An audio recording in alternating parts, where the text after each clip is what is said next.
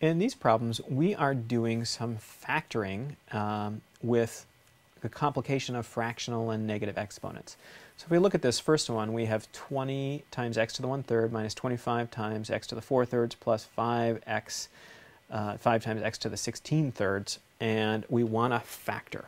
The way to think about this is, what is the smallest x term I have? That is something that's included in all of these. And x to the 1/3 would fit into all of these. I got only 1/3 here, but I've got 4/3 here and 16/3 here. So I can definitely take out an x to the 1/3 from each of these.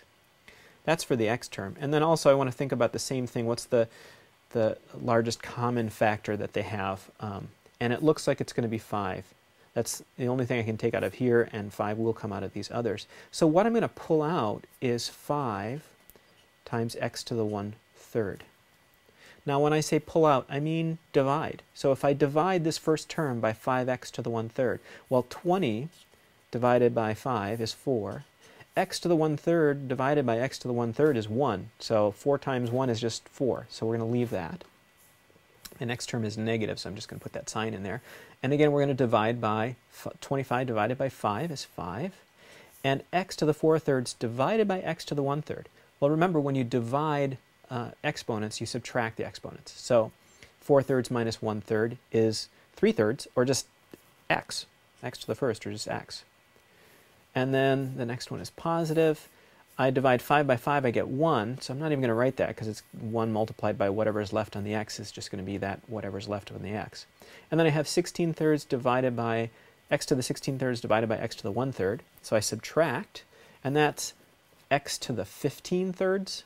Well, 15 divided by 3 is 5, so it's x to the 5th. So it looks like our answer is C. Let's try one more like that. We've got 4x to the negative 2/3 plus 12x to the 1/3.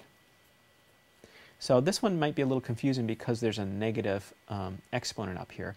Let's see what would happen if we tried to factor out this whole term, 4x to the negative 2/3. So let me put that down here, 4x to the negative 2/3. And if, of course, this first term, if we divide this by 4x to the negative 2/3, you're just left with 1. Then the next thing is positive. And now the 12x to the 1/3. Well, let's do the 12 part. That's easy. 12 divided by 4 is 3.